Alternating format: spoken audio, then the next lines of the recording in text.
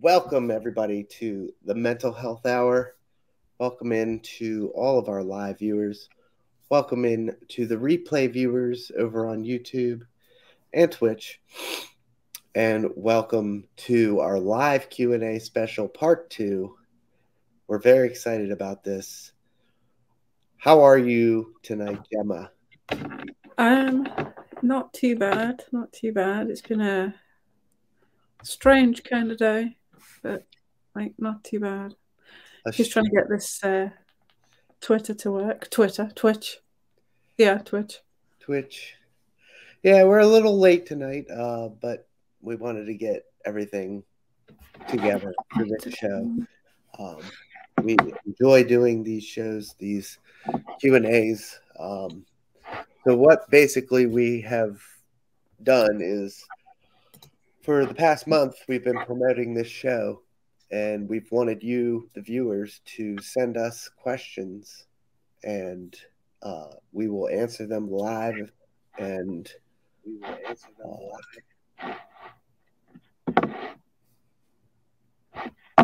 there we go. Yeah. Hello, Native Graffiti, Michelle. Good to see you. So what we're doing tonight is we've promoted this episode all last month, and we've had you guys send us questions anonymously. Gemma, can you explain a little bit more about the Google form, please? Oh, yeah. You can go on to the Google Docs that we have and send... There's one that you can submit like an episode idea, and then there's the one we've been using for tonight where you can submit a question. It can be completely anonymous. It doesn't have to be named. You can put your name. For the purpose of tonight's show, I will not be reading out any names.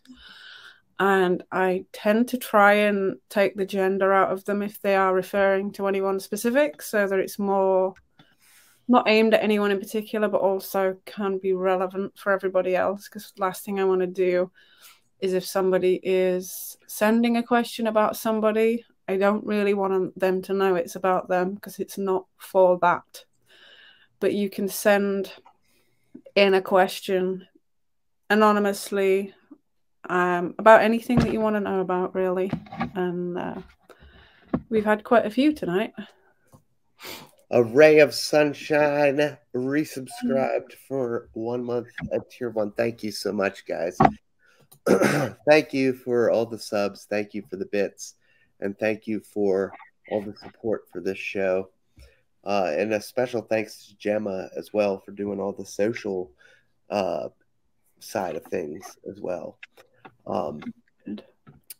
This is episode 40.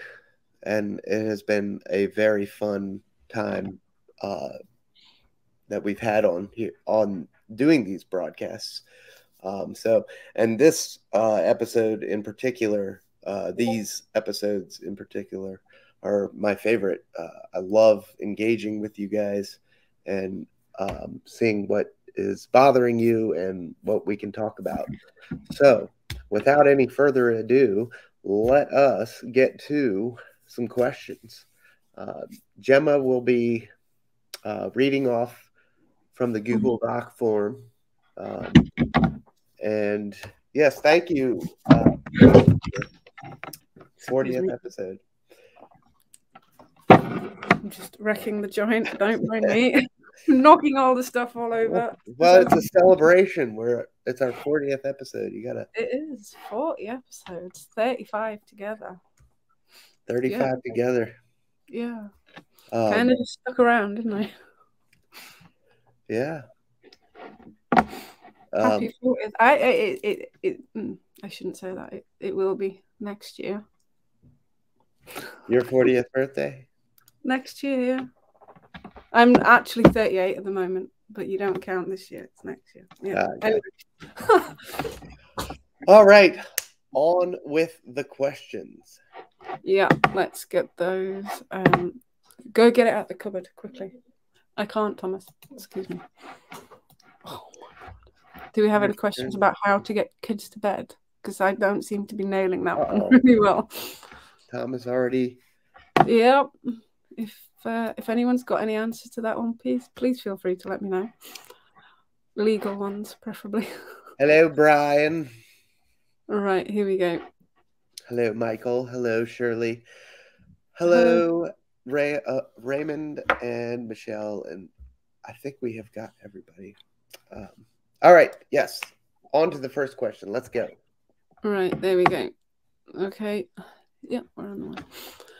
So, how do I tell my family and friends that I have a medical condition that in time is going to get worse, where I will be wheelchair bound? I am worried that they won't want me around anymore.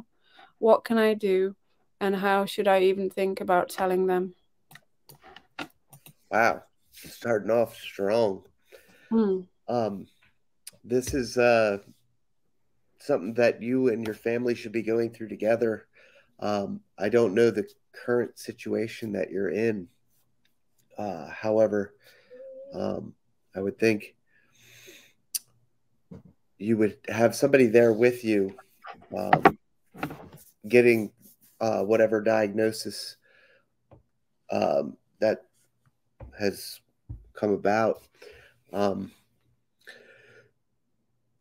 So, really, when you look at it, just take your time, sit down, explain what's going on, and explain exactly how you feel. Make this moment about you, because this is really about you. You know, it's completely okay to be selfish in this time, because of the circumstances that are you're handling at that moment. You just want to make it about you. So sit down with your family, explain exactly what's going on, sit down and explain how you feel, and sit down and explain what you need, what resources they can provide to you, if anything. Wacha, Mr. Med in the house. It's good to see you. Hello, Hattie. Good to see you as well. And Shirley and Michael Joseph Murray. It's excellent to see everybody. Gemma, are you good? Yeah, sorry about that. I had to go in That's there. okay. That's okay. Did you want to shed any light on that question? I just said, you want to make this about yourself. You want to this. I don't know what the diagnosis is. I don't know what you're going through. But basically, what I've said is, you want to sit down, you want to talk with your family, you want to lay it out, you want to say exactly how you're feeling, and maybe what you need. It's okay to be selfish in these times. Yeah, definitely. Yeah. And I think depending on like the diagnosis and stuff, like you can usually get like leaflets and things from hospitals. So maybe get something like that and then go and talk to your family and say, look, I've been diagnosed with whatever it is. You can give them some leaflets to look through in their own time, because it might come as a shock. I myself had to obviously tell my family what I've got. And I guess it depends on the family and what it is, but just tell them what you've got. It is about you, and going over what you've got, how it's going to affect you. And honestly, if they're your family, hopefully they will understand. Hopefully they will accept it. Same with any friends and things that you're telling, but as I found, not everybody does. And if they don't, like, that's something different in itself. But like, hopefully they will. If they don't, feel free to reach out. Also, like, there's plenty of websites and things that will help. Try and make sure you go to a proper one, but there's plenty of websites that can give you information about the medical conditions you're going through. Make sure it is like a legitimate one. That's the word I was looking for. Because these days you can Google anything and it will come up with terrible things. So don't do that. But hopefully they will all be there that, like Michelle says, that they will be there for you exactly. and accept that and help you through it. Unfortunately, not everybody does, but beautifully said. Just remember that it's about you. Yep. But yeah, definitely. And as always, with any of these questions tonight, if you require or would like to have further conversation about it, please reach back out to us in the bio link, and we will be happy to continue the conversation. But we're going to keep moving because we got, what, 16 questions came in? I think 14, 15. Yeah, somewhere around there. Yeah, one of them wasn't a question, it was an episode request. Oh, so. That's right, yeah. Right, next one. Friends are family, indeed. Right, so this one's probably for you. How do you know if you have a drink problem? Was there anything you noticed that, looking back, the points you should have noticed? So that's a great question. I get that one all the time. How do you recognize your drinking problem? This is something that really I struggled with. And it's it is why it is step one of Alcoholics Anonymous. Excuse me. Getting to that point where you realize there is a problem is the hardest part of the whole process. Because nobody wants to think there's a problem at all. We all think we have control.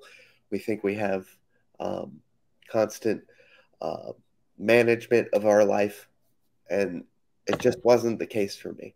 My organs were shutting down, and my body was saying, we're done here. We have nothing for you. We need help. So what I was doing was absolutely wrong. And that's when it hit me.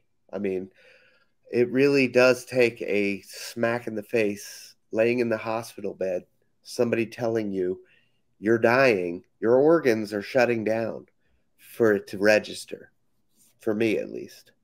And I'm assuming that's going to be for everybody, because nobody wants to think that there's a problem, right?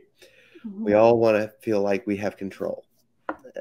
It's a normal feeling, and that's completely normal.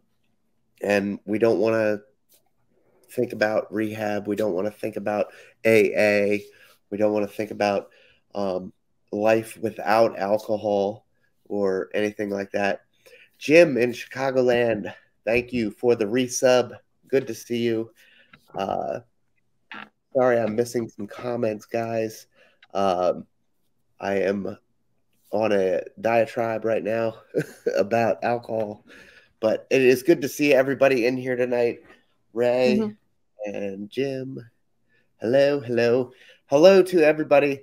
So I hope that answers a little bit of what it really is. Just a rock bottom moment when you realize that you have a drinking problem. Gemma, can you read that question back one more time? Just the question piece of it. It just says, how do you know if you have a drink problem? And then, was there anything you noticed looking back? Yeah. So it really is like a rock bottom moment. It is. It was for me. It was literally laying in the hospital bed the first time, thinking, "Damn it, what did I do to myself?" And they're saying, "You got pancreatitis. You can't drink anymore, or you will die." And then fast forward, I get out of the hospital. I go live my life. I don't drink for 2 weeks. And then I'm like, my sick brain, my addicted brain says, yeah, you can drink. Yeah, give it a try. See if it hurts. So you start drinking, and it doesn't hurt. And so you start getting into the bottles again. And then it starts hurting again. And next thing I know, my ass is back in the hospital for another 8 days, and they said you're really doing some proper damage to your liver, kidneys, pancreas. You need to stop. You're dying. And so that was the catalyst moment. That was the spark. That was the rock bottom. The moment of clarity where I said, "Wow, I have a problem. Mm-hmm. I can't stop. I know it's killing me, and my brain will not allow me to stop. I still want to drink." So anyway, I hope that helps. It is a rock bottom moment, and you roll with it. Mm-hmm. Everybody has to hit that, and then we go from there. Yeah, definitely. If anybody needs any more personalized information, they can message as well, can't they? Absolutely. I'm more than willing to chat with anybody about that. And Mm-hmm. I actually enjoy talking about that. So please reach out for any further information. Mm-hmm. Okay. Let's move on to the next question, Gemma. Okay. Okay, so we have my daughter was diagnosed with body dysmorphia a few weeks ago. I don't even know what it is. Can you help me out and explain anything about it? Thanks. Okay, so I actually have body dysmorphia. And you have a picture, don't you, that you put up to show? That is exactly what body dysmorphia is. Like, you can be any, like, for example, there, you can be any size, and your mind, your eyes will see you something completely different. Like, that's me there, like, literally. I have lost a lot of weight, yet I don't see any change in me. I see myself to be something completely that I'm not. I know that I do this, I can't help it. It's not as bad, but it's not something that I don't think ever really will go away. You just learn to be able to know that you're doing it and control it a little bit more. But with body dysmorphia, you will always see yourself as a worse version of something that you are, and it will make you out to be something that you are not, that what your mind perceives as not good enough. Like, it will see you as, like, I guess bigger, or like, I had a thing with my skin where my skin wasn't good enough. It was like I had problems with my skin, my size, my literally everything. Like, I could pick any part of my body and there was something wrong with it. And it was just the way that I was with my body, that nothing was good enough. I think some of it stems down to, like, what I've been through with both past relationships, with family, with things like that. And then some of it is just in your own mind, where you can't really help it. So that is body dysmorphia. It is difficult. It doesn't ever really go away, but you can, with a lot of work. It can go in reverse of that as well. Oh yeah. I've seen pictures of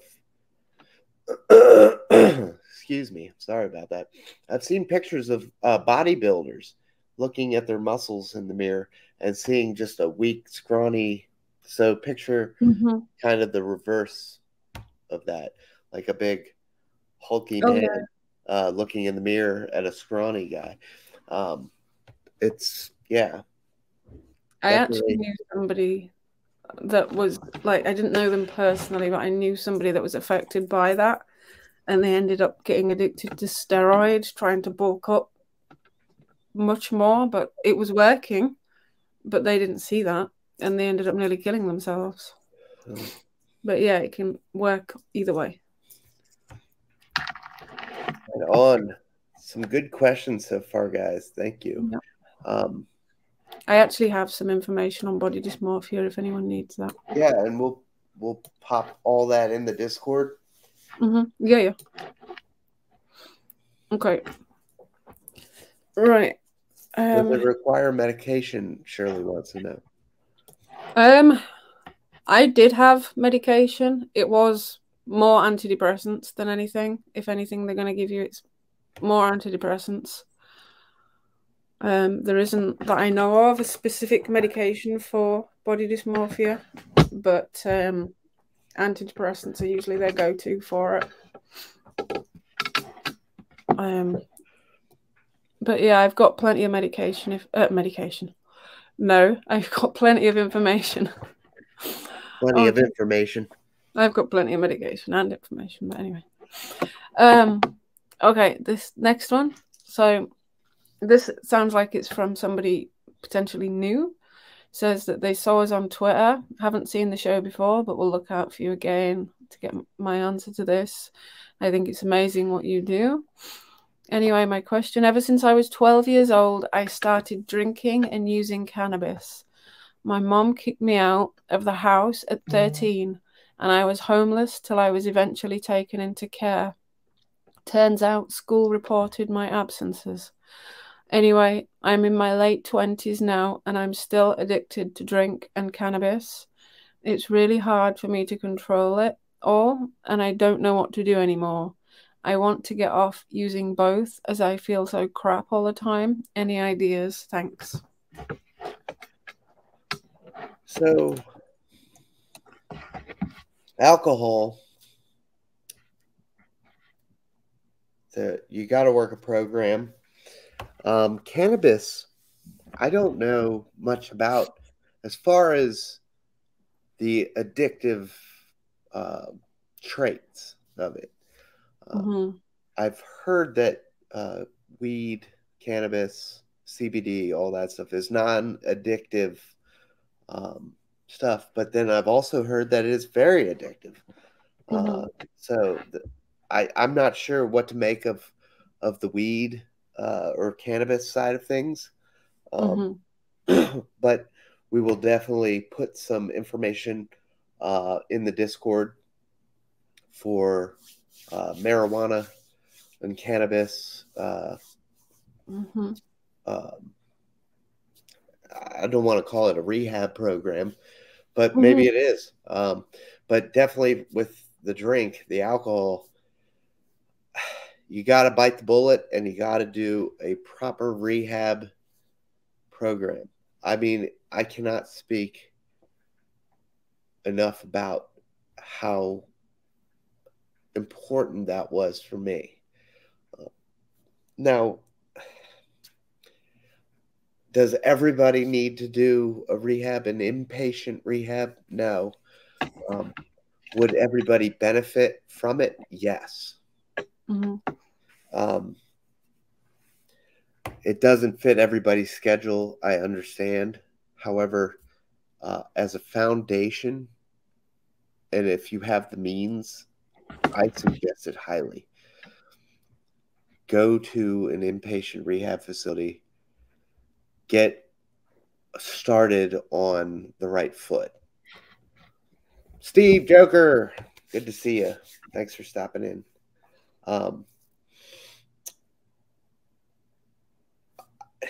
I understand the hesitancy. Yeah. Can't say that word. I understand the hesitance that people have for rehab. Hell, I was the same way. But without that rehab structured foundation, I don't think I would be as successful as I have been this far. So it lays the groundwork for success.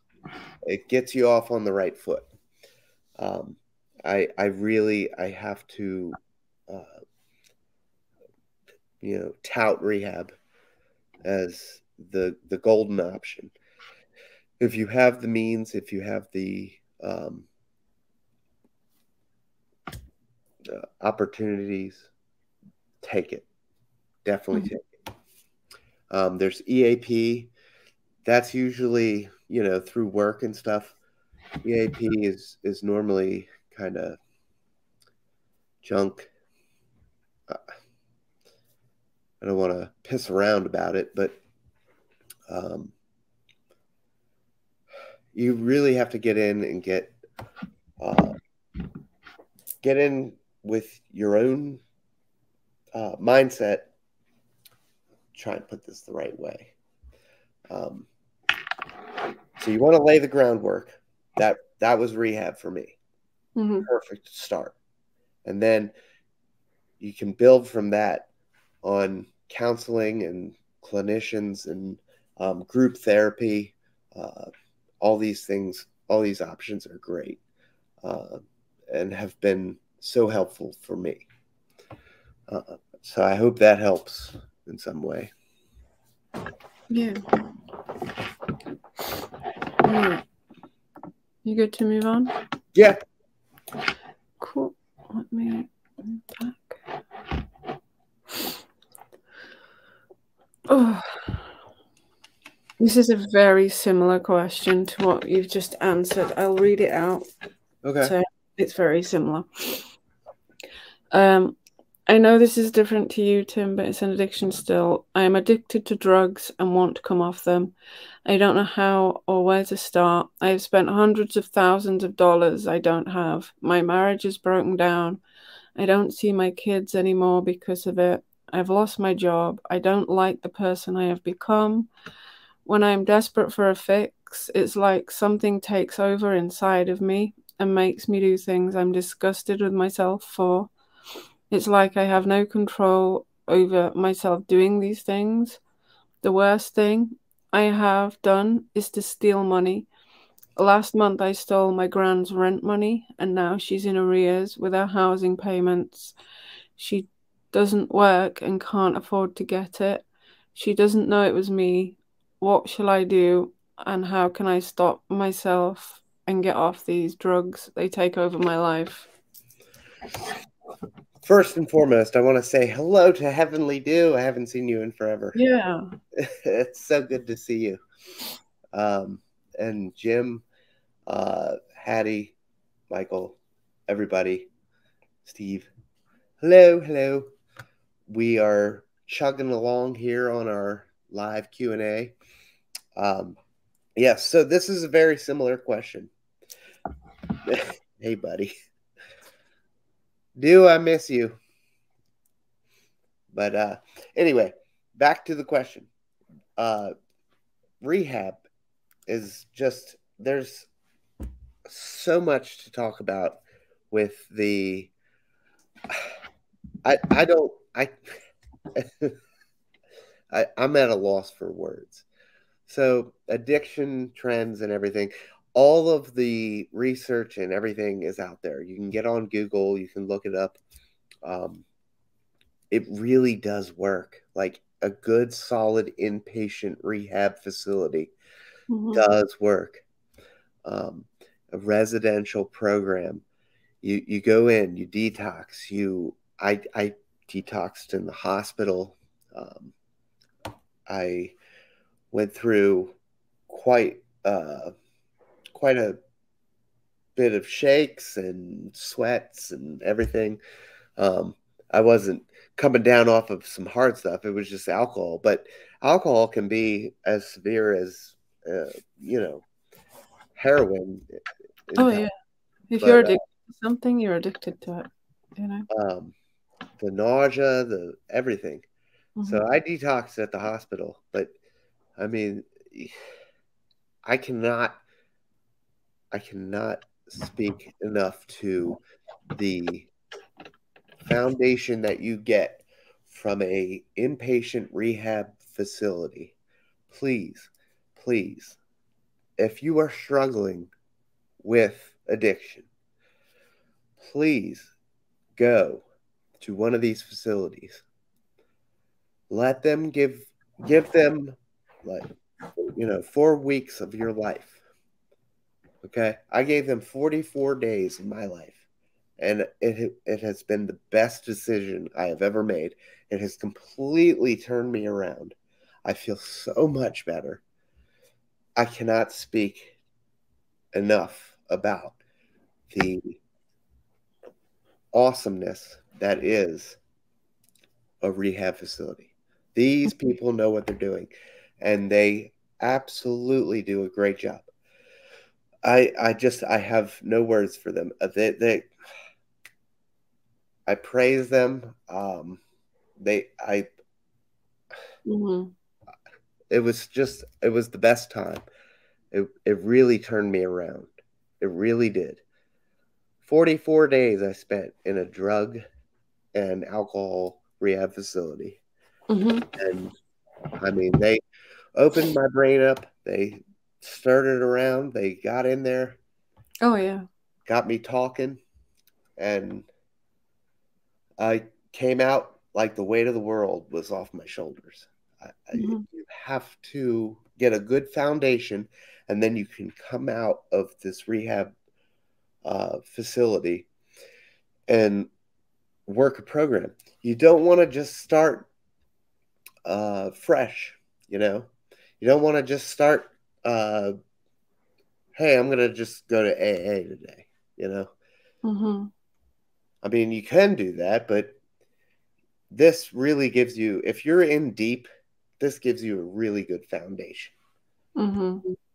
to build that house, you know.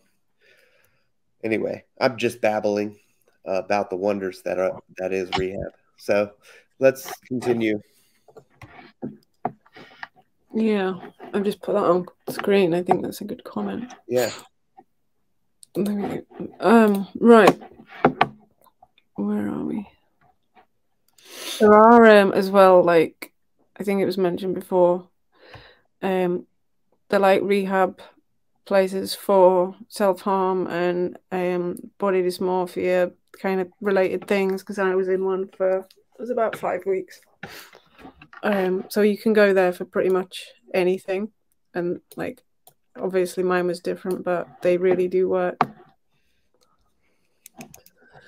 Where are we? The And screen just crashed. Sorry. Joker's absolutely right.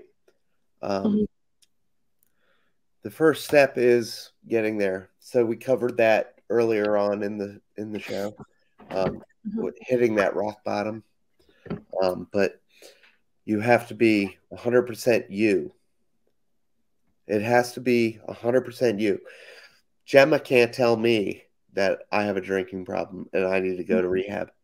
I have to tell me that I have a drink problem and I need to go to rehab. So Yeah. yeah, 100%. People try, but it doesn't work because you have to do it for yourself. Yep. It never works otherwise. Okay.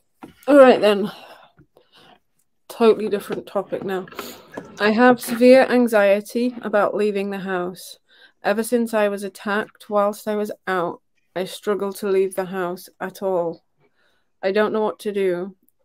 It wasn't helped by the lockdowns and COVID restrictions. It's been months since I left the house, not even in the garden. I don't know what I can do to help myself get better.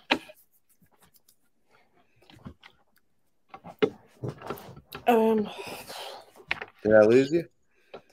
no, I'm here. Oh. Okay, I'm What was the just last part of that? where are we? So ever since they were attacked, it's been difficult to get out of the house at all. They don't know what to do. Wasn't helped by the COVID restrictions and lockdowns. It's been months since they've left the house, not even in the garden. I don't know what to do. How can I help myself get better?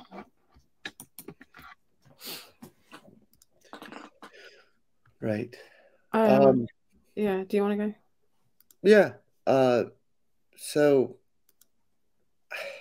this this is a tough one because Mm-hmm. I don't uh, suffer from agoraphobia. Mm-hmm. I want to say this is agoraphobia. It Um, sounds that way, yeah. yeah. Um, so I don't have insight in that Mm-hmm. sense, but at the same time, we can certainly talk about it. Hmm. Uh, can you talk a little bit about it, and I'll pull up a slide. Yeah, well, I had a little bit, not similar-ish kind of um reasons. Mine was more to like, yeah, I was attacked and stuff, but mine was more down to not being allowed to leave the house. I was in a very controlling and abusive relationship to the point where he didn't let me out, and then when I was allowed out, like I didn't want to go out because I was scared to. Um, the thing that found helped me, and I'm actually recording one at the moment, was to go through like a guided, kind of like they do meditations, but to where you sit and picture yourself doing that by going out of the house. So in the house, obviously, you would sit and you would imagine. If you've got someone to talk to about it, this can help as well. And go through the process of what you'd have to do to leave the house, like even down to like getting dressed, what you're going to wear, what shoes you're going to put on. When you unlock the door, you need to lock the door. Like how many keys to lock. Then how do you go? Like, do you go out the gate? Is there a gate? How long's the path? Going through every little step. It might seem tedious. It might seem like repetitive, but it does actually help. And just literally take it step by step. So the first time you go out, say just go to your garden gate and back. Build that distance over time, even if it takes you a long time to get even just to the end of the street. You've been out, you've done it. So just go out of the door, stand on your doorstep one day, journal it as well. Yeah, Write journal, write it down. So say on X day I did and I went that far. You can even record it on like a smartwatch, how far you've done, how many steps you've done, for example. And then on the day after or however long, try and set a goal in mind, but picture yourself doing it maybe the day before or whatever, or even on the day, and then go and do it physically, but go and set like a challenge with yourself to go to the gate one day, then like however many feet down the street, and just keep getting something. But then picture something that you really want to do, like if there's a shop you want to go to or somewhere you want to go, like meet a friend, and have that goal in mind that I want to do this, and build up to it so that you are then rewarding yourself by doing this and getting to that stage where one day you get to the point where you can do this. And then that feels like a reward, really, for doing it. Do you know what I mean? yeah.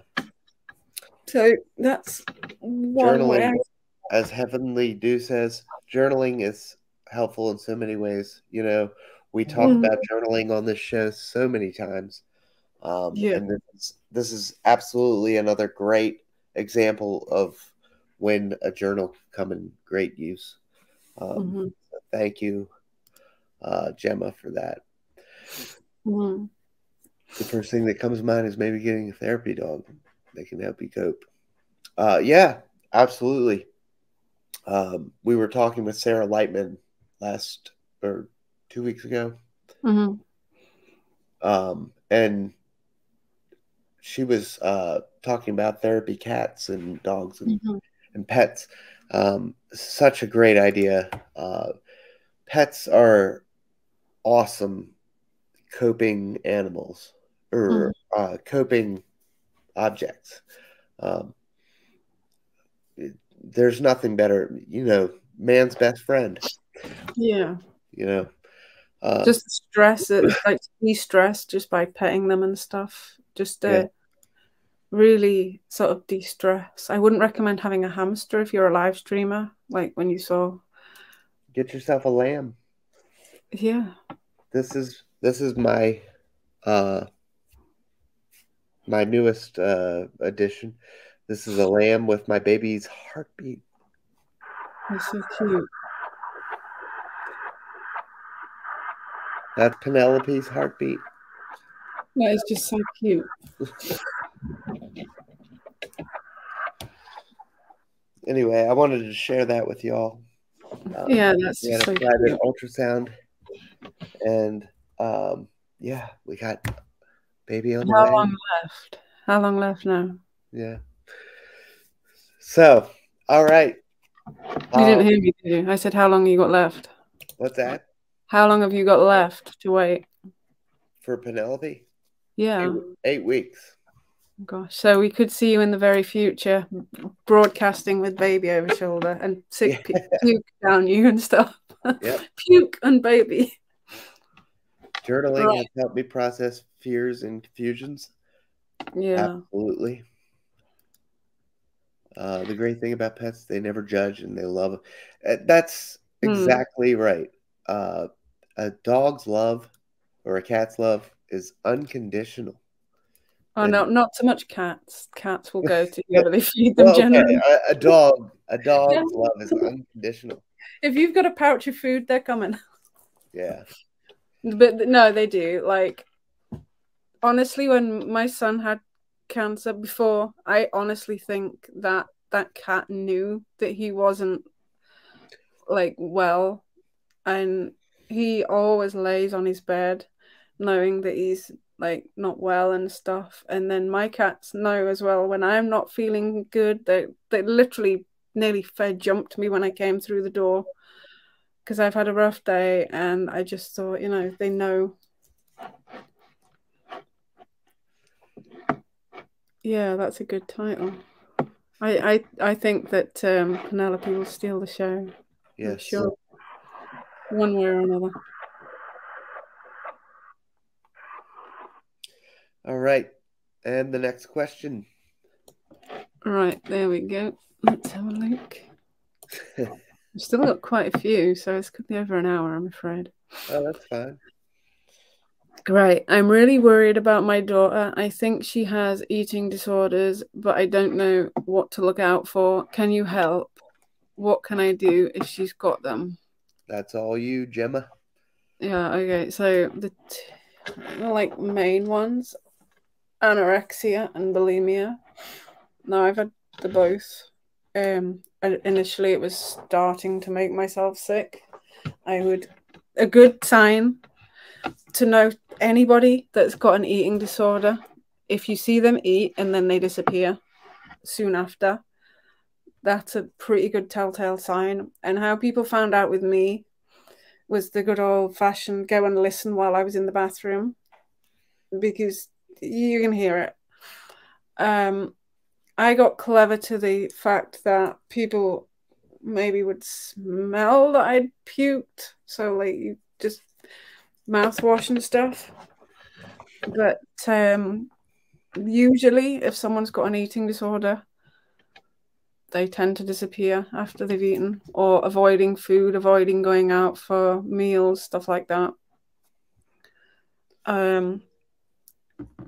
Again, trying to get them to do anything about it, they have to, like, I had to realize there was a problem. I didn't see it as a problem. I saw it as being normal. It was fine. I was in control of it, to the point where it wasn't, and I couldn't control it. And then anything I ate was just coming back up. I couldn't help it. And it had got to the point where I had gone that long without eating that I just wasn't interested anymore. I've had bouts of it coming back. Honestly, I kind of feel like it's back with me a little bit now, because I am avoiding a lot of meals. Some of it's to do with my health, others because I feel like I've put weight on, so I'm having to be mindful of that. Like, write a food journal if you're going through that. Write down what you're eating. It will bring in a lot of medical complications. Like, if you're vomiting a lot, it can damage your teeth. It can damage like your mouth. You can get a really sore mouth. Then obviously there's the other stuff that it can cause with your body. I've got quite a lot that I can put in the Discord regarding health and like problems around that. tried setting alerts. Yeah, I've actually got an app on my phone that I use when I've not. It checks in with me like 3-4 times a day to log what I've eaten. Is it Fitness Pal or something like that? Something like that will tell me that I need to log what I've eaten, and then I'll be like, have I eaten? No, I haven't. So I'm very good at that, because you become to get to the stage where sometimes you don't actually remember.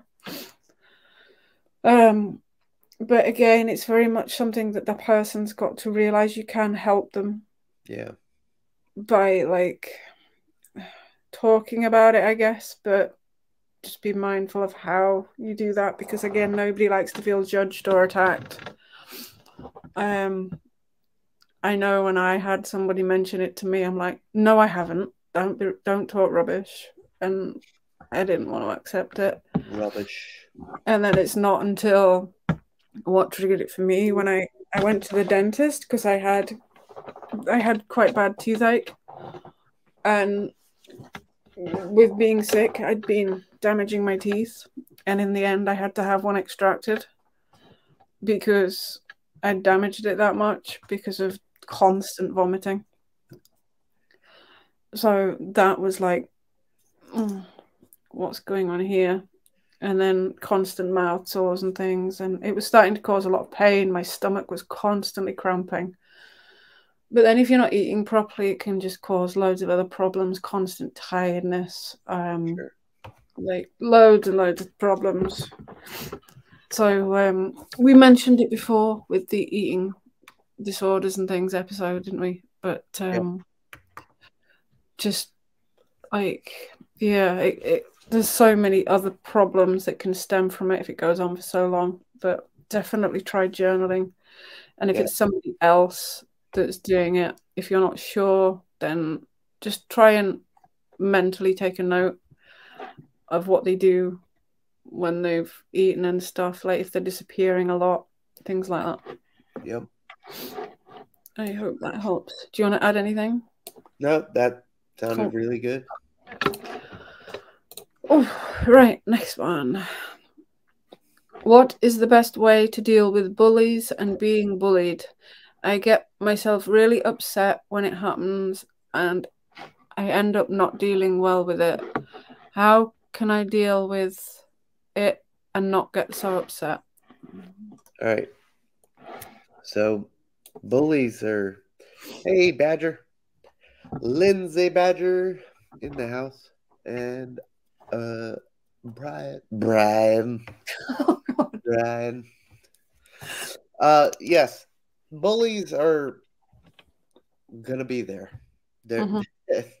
It's just throughout life, we need bullies. We need trolls. We need everybody to step up and do their thing. Have it.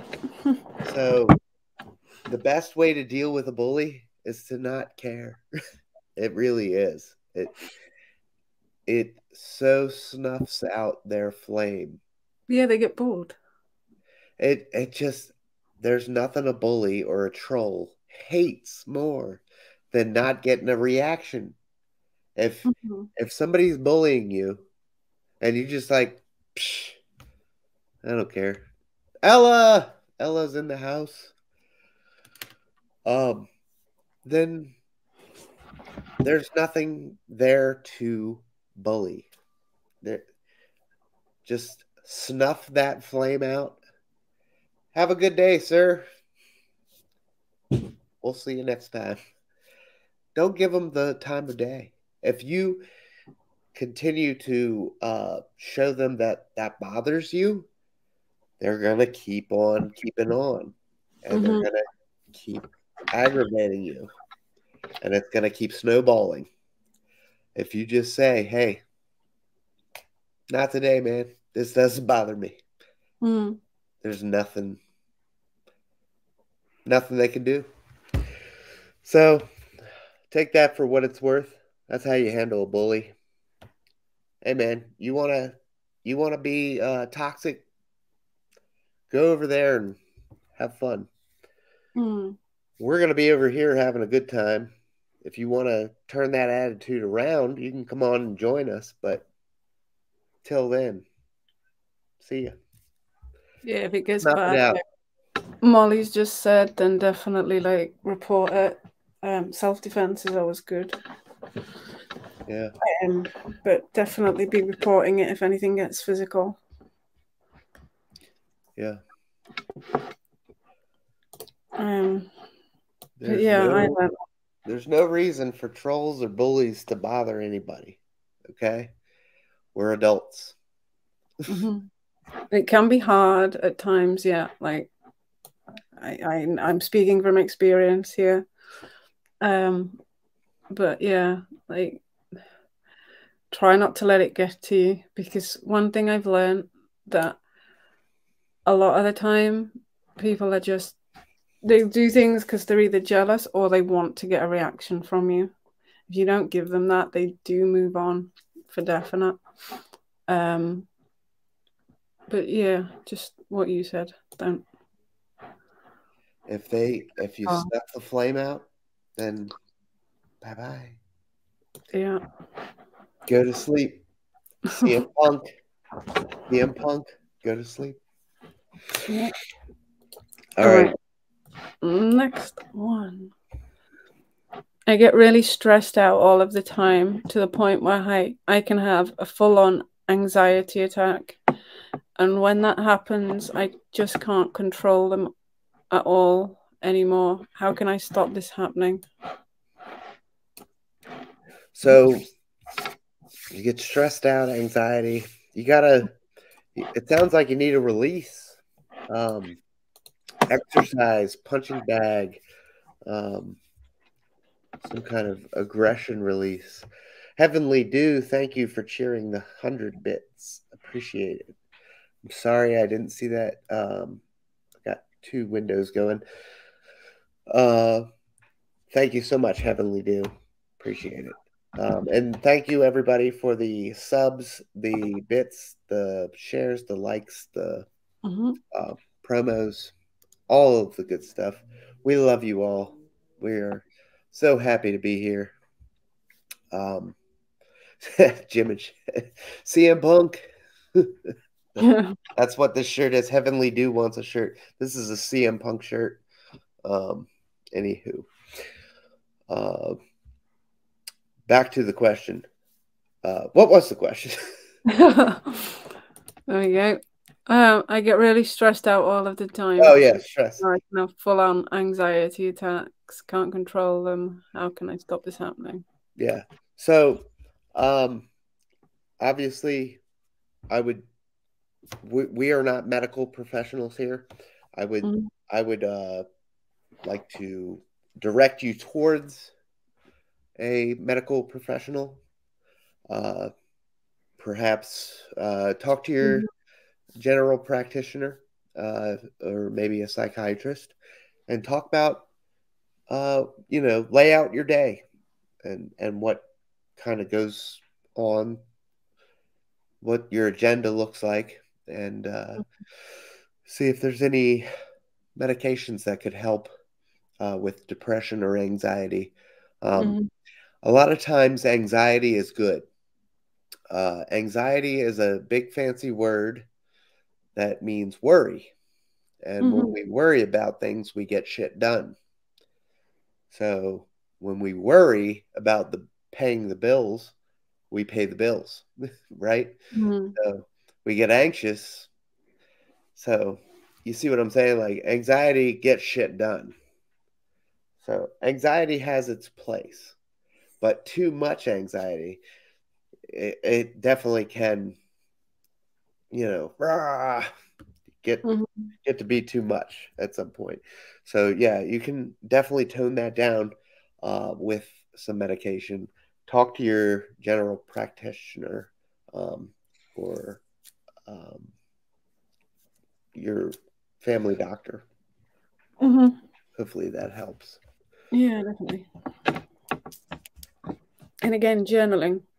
Journaling, yep. Definitely. That helps. That helps loads.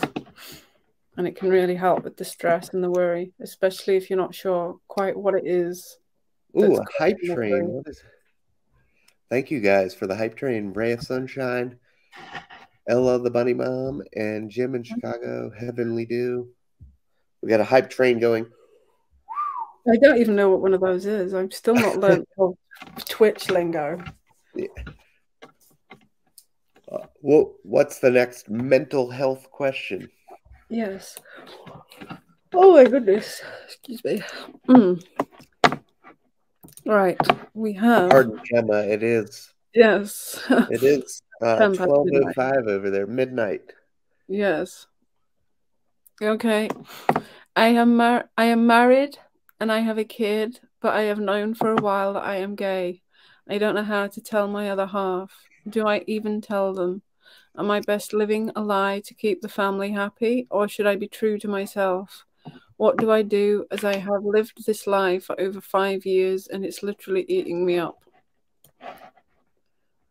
Bro, you gotta get out there and be you. Mm-hmm. You gotta be true to you. I don't really know. What do you think, Gemma? Heavenly Dew. Wow. Having a child and knowing that, like, I don't know how, they don't say how old the child is, but from a very young age, they're not stupid, aren't kids, and they will sense that there's something wrong.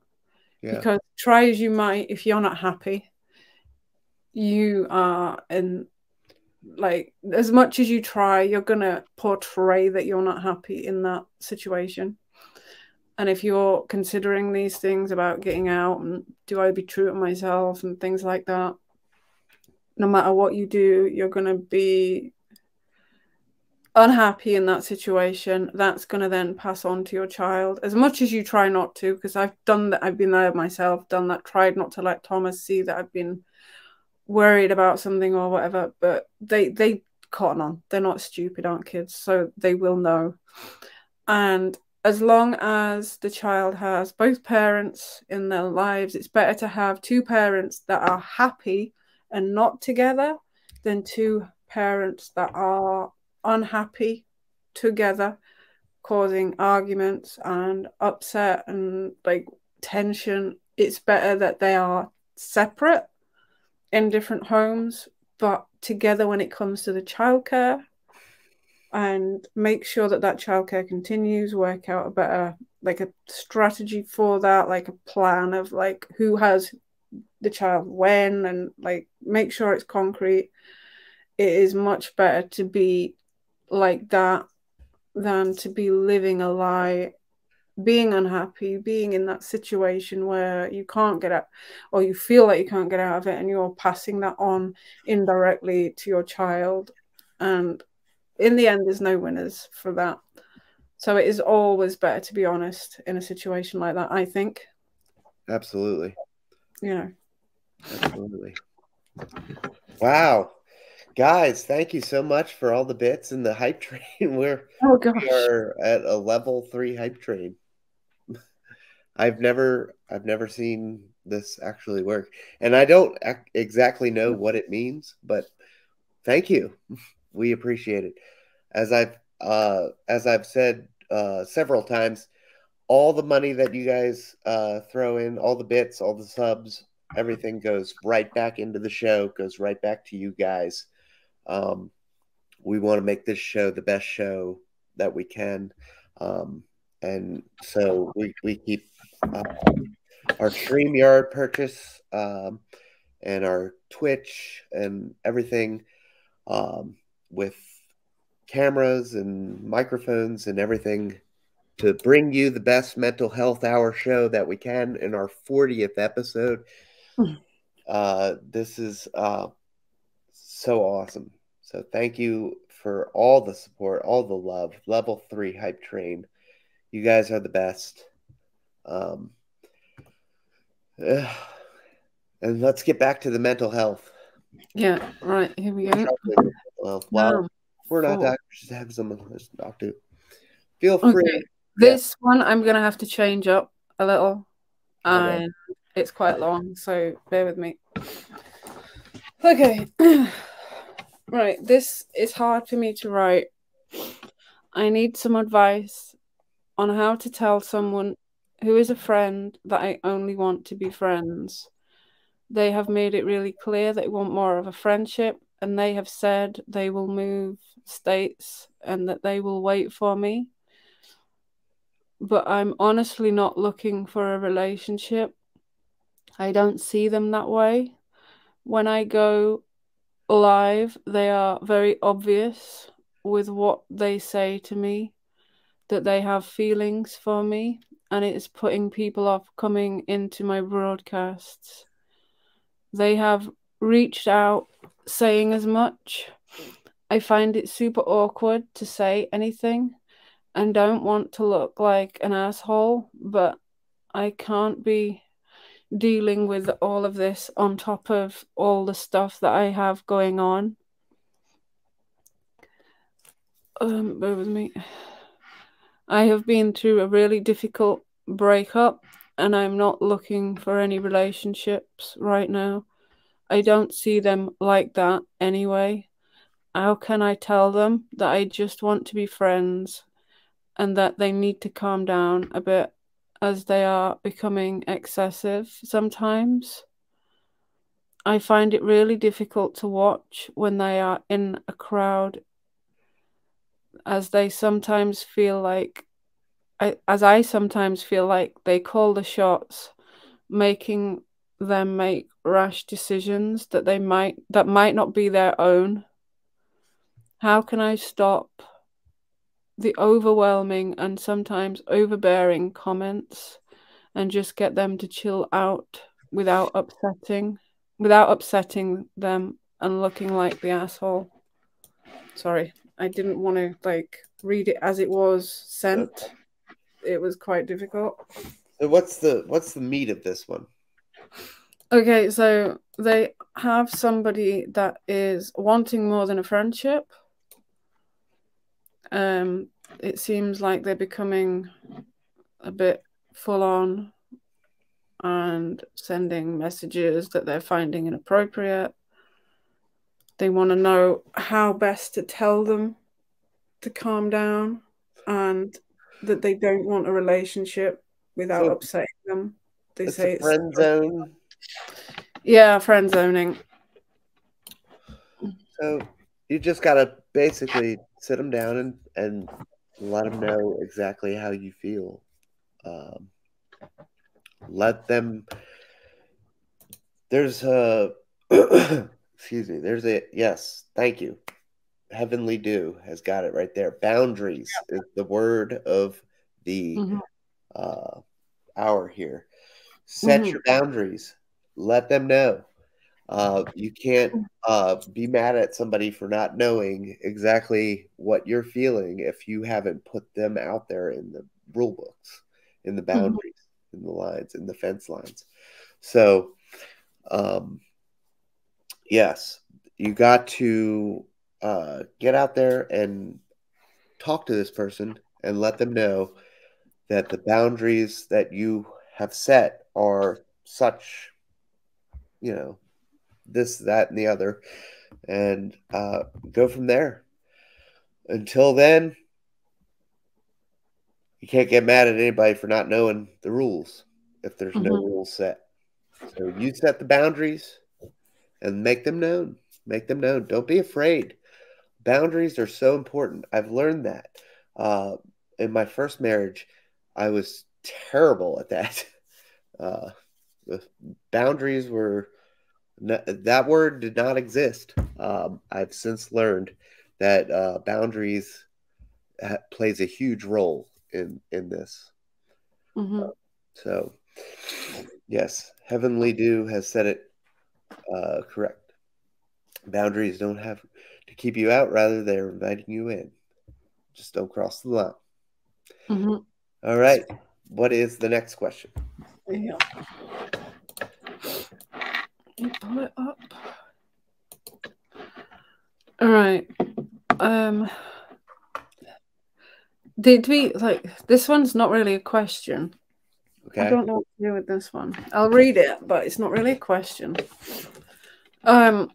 Someone who I am friends with has been spreading lies and misinformation about someone else and trying to damage them and the friendships they have. I have told my friend to stop it because I don't like that kind of thing, and I don't like to think this person. I don't think this person deserves all. Oh, sorry, I'm trying to read this properly. Deserves to have all this on them, but I don't know what to do.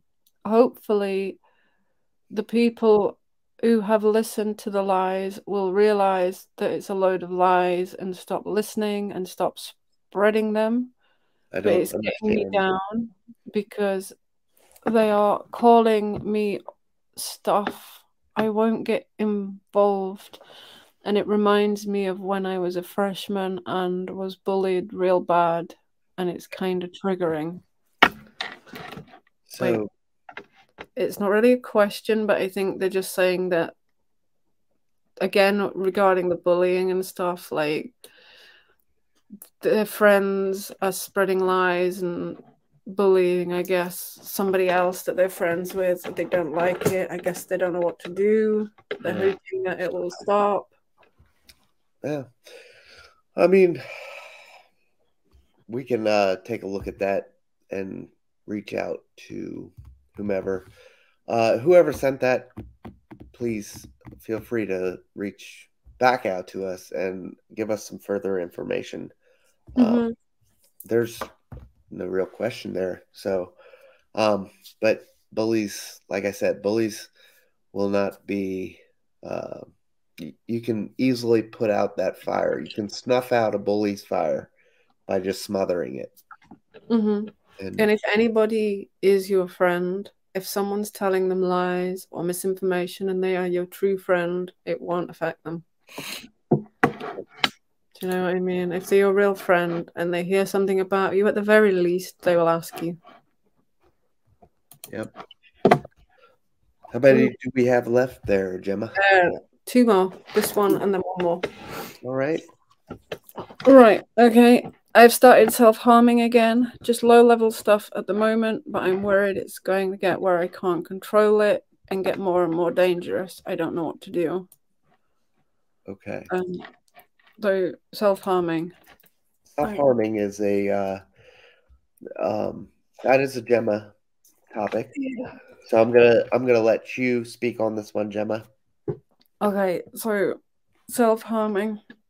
I have done it for many, many years.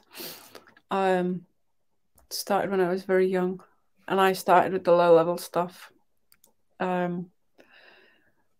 What you do want to do is try and avoid getting to the situation where you're going to cause harm or potentially cost your life.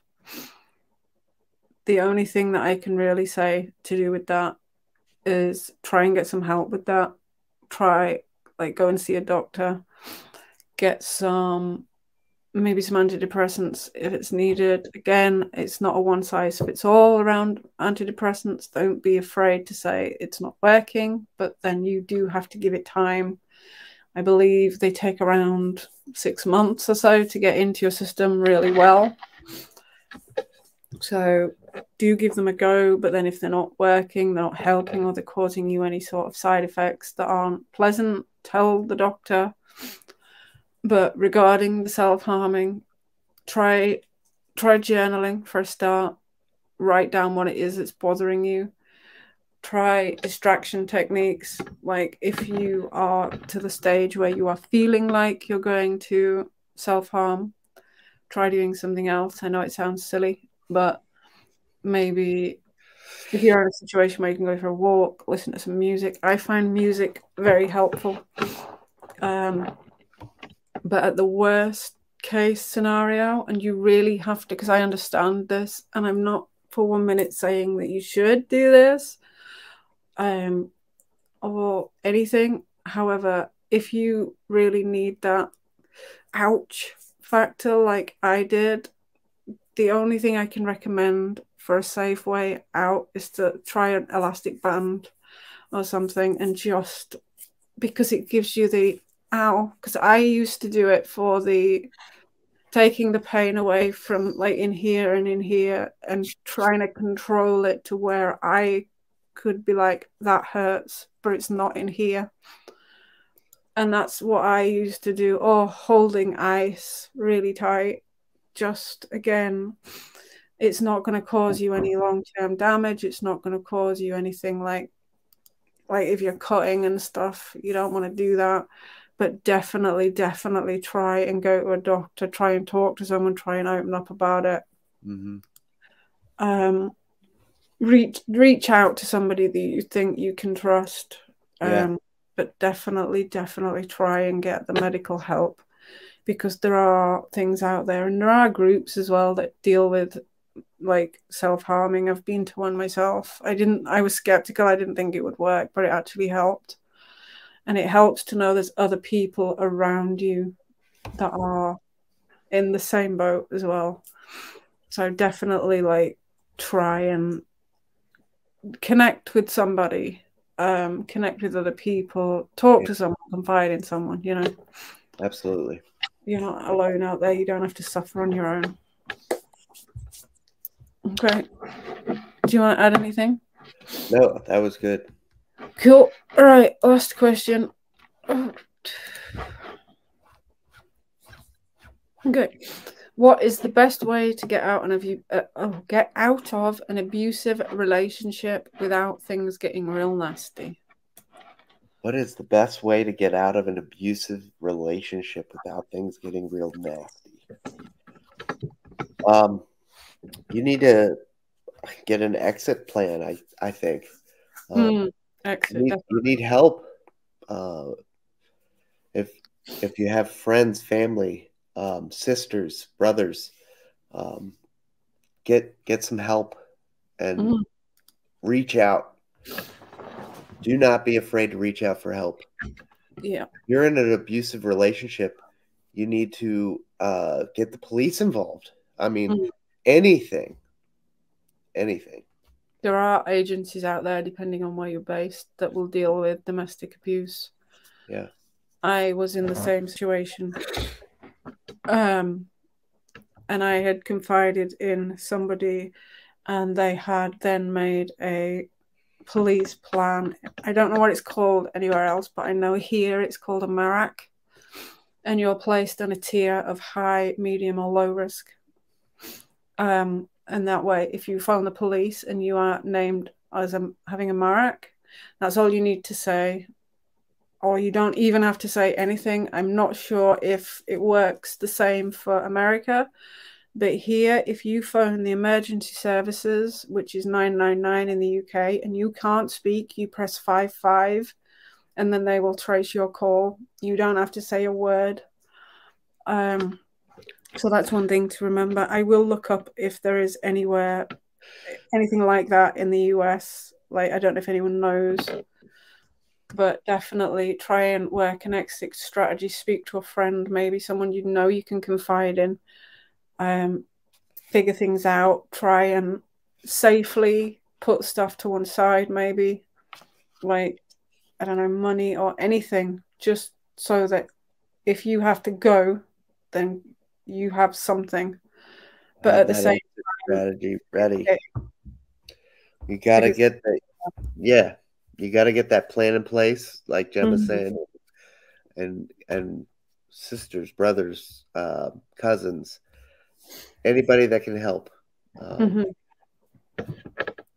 yeah, if it's getting real bad, don't stick around for long, if at all. Yeah. Like, get out, and then like deal with like any possessions and stuff later. Possessions are like material, they can be replaced. Your life cannot.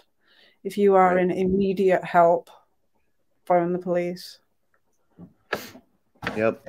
Immediate help, immediate danger. I said the wrong word. Immediate danger, yes. Yeah, immediate danger, phone the police. But police, yeah, definitely police are always your first response. But if you're in immediate danger, absolutely 100% go for the police. But Mhm. if this has like been a long time coming, please just reach out to somebody, your friends, sisters, like I said, and just reach out for help. It's the hardest thing we have to do as human beings is ask somebody else for help. Mhm. But it Definitely. really does make the biggest difference in the world, Mhm. doesn't it? Oh yeah, definitely, definitely. Well, it's I just need help. feeling alone. Yeah. I need help. Can you help me? Mhm. Definitely the hardest thing to ask, but definitely very beneficial Yeah. when you get that help and you can start seeing a change. And it can be anyone that you trust, anyone that you trust. Or like if you've got to go see a doctor or go to the police, confide in someone that you trust, and then maybe they can go with you. Yeah. So it's not so difficult. Even write it down. If you need to go see a doctor and you don't know how to say it, write it down and then give them it. Like anything. You know, Yep. that was the last question though. That was it? Oh That my. I love these shows. They're my favorite. My yeah. absolute favorite. We should do another one in time. We will. I would like to start doing one of these a month maybe.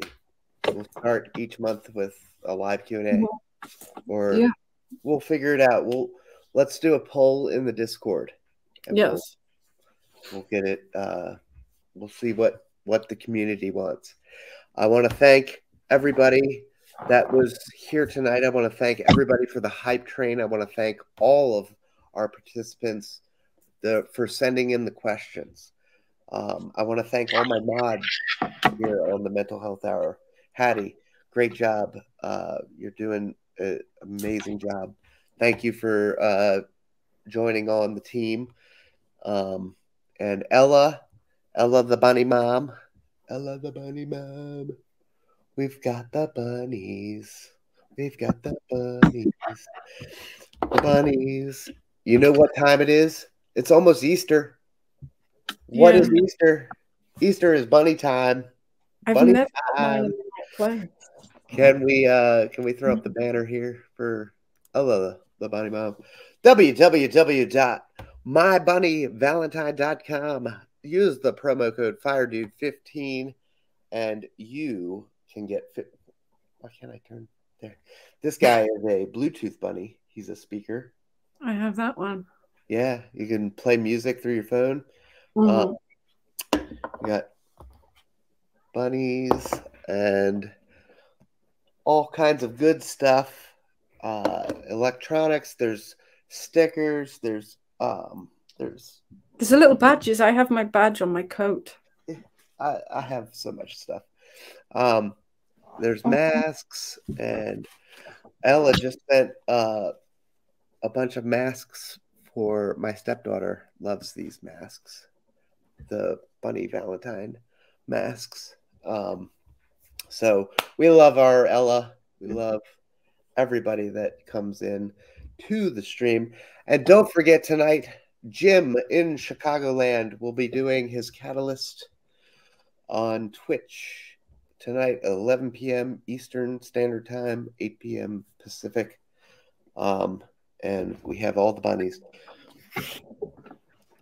Easter is upon us. There's so much going on. And before Easter comes, my baby Penelope will be making. That's my baby's heartbeat. Is that not the wildest shit ever? I did not know you could get anything like that. That is so cool. Anyway, it's been a fun one tonight, guys. I have really enjoyed it. It just like every week. Thank you so much for joining us. Thanks for being here. Thanks for the community. Thanks to Heavenly Dew for stopping in, and thanks to Ray of Sunshine. Thanks to Jim in Chicagoland. Thanks to Molly. Thanks to Shirley. Thanks to Ella. Thanks to everybody. I don't want to miss people.